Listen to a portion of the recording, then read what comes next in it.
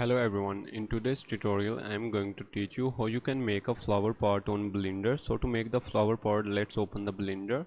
Now select all these objects and delete them. After deleting them, go to the add menu, then add a cylinder. So I have added a cylinder. Select the cylinder, go to the edit mode, then select this face selector. After this, select this top face and press X to delete this face. After deleting this face, press Ctrl R to add the loop cut and place the loop cut right here. Now zoom and once again press Ctrl R to add another loop cut. Select the loop cut and place it close to the first loop cut like this. Now once again select this face selector, select this face and press shift and select this face.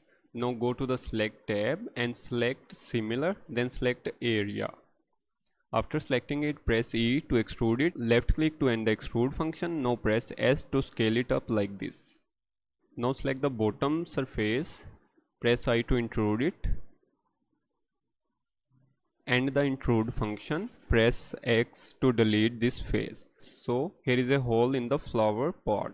Now select this edge selector and select this edge and double click to select all the edges in the periphery. Now press S to scale it down like this and scale it down. After this, go to the object mode and select the object and go to the modifier tab. Add up solidify modifier.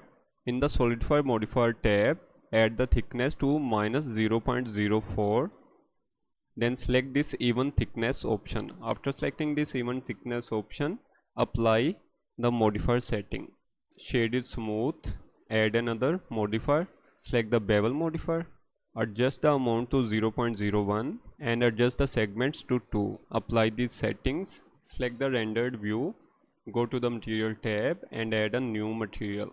After adding a new material, select the base color like this and then adjust its intensity like this. Disable the overlay option. Now you can see the view of the flower pot. Hope you enjoyed the video. If you enjoyed the video, show your reaction in the comment section, and if you want our services, connect us on the LinkedIn. See you in the next video. Bye bye.